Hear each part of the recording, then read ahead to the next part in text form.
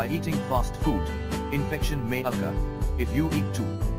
Fast foods do not only have the risk of obesity and overweight. It can also cause infection.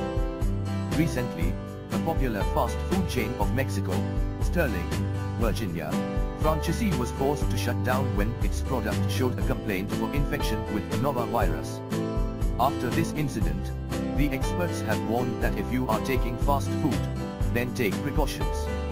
Avoid raw vegetables, oven and food. Many people think that taking salads or vegetables instead of burgers can be avoided due to fast food loss. But such products found in the restaurant can infect a harmful bacteria. So do not take raw vegetables, salad or crispy food. Take anything hot with whatever. Look at the food being made. From where you take fast food, make sure to see the process of its formation. You will be able to know that the essential standards of cleanliness has been followed to make what you eat, or not. For instance, whether the food maker was wearing gloves or not. Take hepatitis vaccine.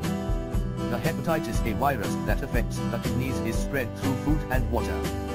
Now many vaccines are planted in childhood. But after the age of 14 to 15, it usually does not happen.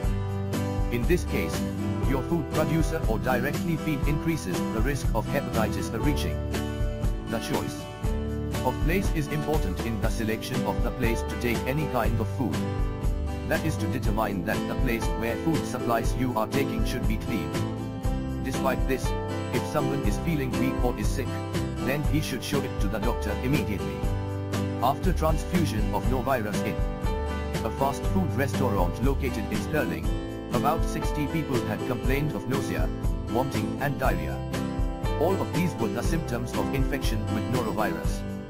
In the year 2015, some cases of E. coli infection were reported from some fast food products. What is norovirus? This is the collective name of a group of highly infectious viruses. Military, vomiting and diarrhea are the common symptoms of its infection. It has been considered a virus spreading in the cold days. Even during October to March it has been transmitted. It can be transmitted to any age. The outbreak of an infection cannot always be stopped, but with some general measures, you can ensure that your food is prepared in the most secure way.